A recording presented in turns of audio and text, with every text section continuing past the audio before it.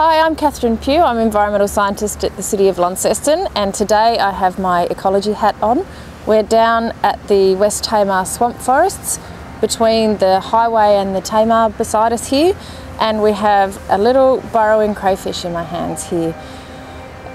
Burrowing crayfish are found all over Australia. There are 35 species in Australia and 15 of those are found in Tassie.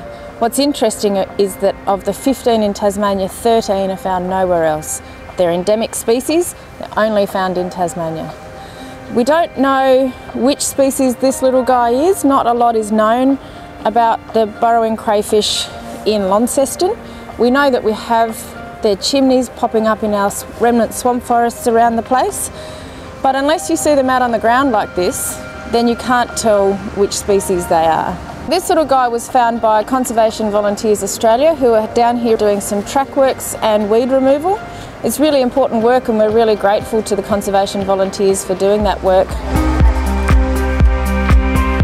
This guy's got one claw that's quite a bit bigger than the other one, and that's probably because it's lost one claw in a fight or through injury, and it's growing a new claw back. But eventually it will have two nice big claws the same size. These guys live in swamp forests. Wetlands and salt marshes and swamps are really important habitat for these guys, and that's one of the reasons why 5 of the 15 species in Tasmania are on the threatened species list. We have drained a lot of our wetlands and cleared a lot of our swamp forests, and so we tend to find them in quite limited distribution, that there's not a lot of habitat left for them. So it's pretty exciting to have found one here. We didn't have any records on our maps before that these guys occur in here. Having them here is a great sign that this swamp forest is doing okay. The other thing that's great about this swamp forest is threatened vegetation, but it also contains a lot of threatened plant species. So it's a really valuable patch, and it's a testament to Launceston that we've got it here in this beautiful little remnant that we can all enjoy.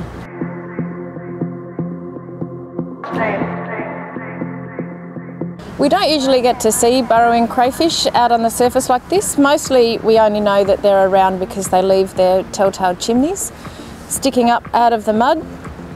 They leave their chimneys there. They're breathing holes for their burrows, and their burrows can be really quite deep, several metres in places. They dig down to get to the water table because they're a crayfish, so they need to be in the water. That's why when we take water away from our swamps and our wetlands, that's how it affects these guys. They need that water table there.